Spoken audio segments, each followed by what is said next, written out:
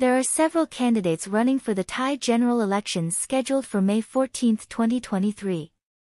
The main candidates and their respective parties are 1. Prayuth Chan-ocha, United Thai Nation Party. 2. Pirapan Salirathavibhaga, United Thai Nation Party. 3. Prawit Wongsuwan, Palang Pracharth Party. 4. Paetongtarn Shinawatra, Pheu Thai Party. 5. Pita Limjaroenrat, Move Forward Party. 6. Anutin Charnvirakul, Bhumjaithai Party. 7. Jurin Laksanawisit, Democrat Party. 8. Sudarat Keyuraphan, Thai Sang Thai Party. There is no clear consensus among the Thai people regarding whether they prefer a female or male prime minister. The country has had 2 female prime ministers in the past, and both were elected through democratic processes. The first female prime minister of Thailand was Yingluck Shinawatra, who served from 2011 to 2014. She was the sister of Thaksin Shinawatra, a former prime minister who was ousted in a military coup in 2006.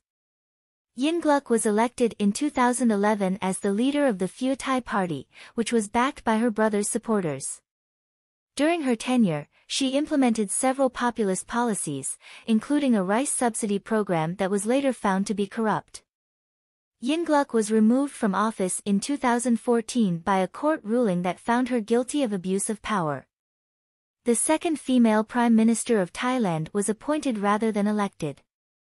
She was Yingluck's successor, and her name was Sriwadhamrong Bunsangpasan. She served as the acting prime minister for 2 months in 2014, following Yingluck's removal from office.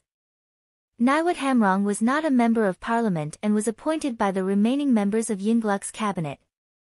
It is worth noting that gender politics is a sensitive issue in Thailand, and many believe that women face systemic discrimination and obstacles in politics and other fields.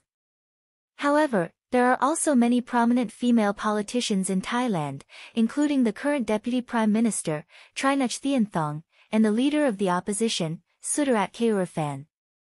Here are some strategies that candidates may use to improve their chances of winning the election. Develop a clear and compelling message. Candidates should articulate their vision for the country and communicate it in a way that resonates with the voters. They need to present a clear and specific plan on how they intend to address the challenges faced by the nation. Engage with the public. Candidates need to engage with the public and actively listen to their concerns. This can be done through public speeches, town hall meetings, social media, and other channels. Candidates need to build a rapport with the voters and make them feel heard. Build a strong campaign team. Candidates should build a team of experienced and skilled professionals who can help them with their campaign. This includes campaign managers, strategists, fundraisers, and volunteers. A well-coordinated team can help the candidate to execute their strategy effectively. Fundraise effectively. Running a successful campaign requires a significant amount of money. Candidates need to fundraise effectively to ensure that they have the resources to run a successful campaign.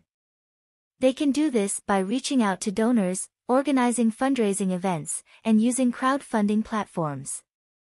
Address controversies and criticisms. Candidates need to address any controversies or criticisms that may arise during their campaign. They should be prepared to address these issues head-on and provide clear and concise explanations. Leverage social media. Social media can be a powerful tool for candidates to connect with voters and reach a wider audience. Candidates should use social media platforms to share their message, engage with the public, and build their brand. Form alliances. Candidates can form alliances with other political parties or influential individuals to improve their chances of winning the election.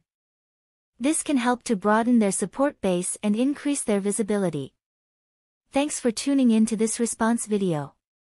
If you want to stay up to date on the latest reactions and responses, make sure to subscribe and hit the notification bell. And as always, I love reading your comments and feedback.